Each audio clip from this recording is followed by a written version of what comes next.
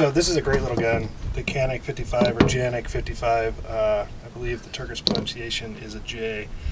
I picked it up at J&G sales. It's the Stingray-C. I don't know if they're still carrying it or if it's being imported still, but it's fun. It's 9mm. It's heavy. That's the one downside. It's very heavy comparative to, say, a Glock or even a 1911. This thing is still heavier. But it's accurate, it's reliable. Everyone that shot it really likes it. It was supposed to come with night sights, allegedly, but it didn't. I don't know if that was just a certain run of them or not, and I haven't been able to find any that say they're going to fit there.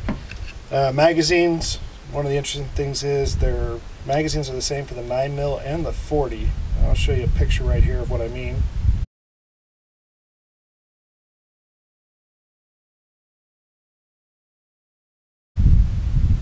So they're made by Mekgar, which is a pretty good magazine company, so you know that they're pretty quality. The trigger pull is pretty nice, single action, double action. I like both, and again, it's very accurate. So this loaded chamber indicator, when you're loaded, you have a way to just feel in the dark. You don't have to press check, you don't have to pull the slide back to check the chamber to see if there's anything in there. That raises up, nice little option. I don't know how it's going to do in the holster because I don't have one for it. I don't think it should matter, but since the front sights are higher, I think it can index off the front of the barrel. But something to think about. I don't know if you plan on carrying something this heavy, but again, it's very accurate. It's for the price, it can't be beat. The coating, I don't know what it is, OD green, but I have yet to damage it. Even throwing, you know, lasers and lights on all the time, but yet to really knock any of it off or find a spot to knock it off on a rock or something.